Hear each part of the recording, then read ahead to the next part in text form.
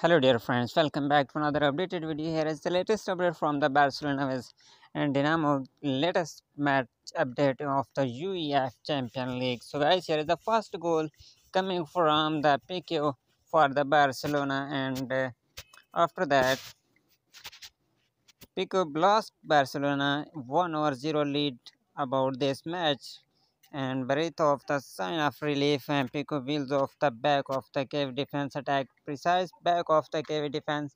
to attack that, and the veteran defender strikes on the volley first time on his right foot, and his efforts was past Buchan in the back of the net.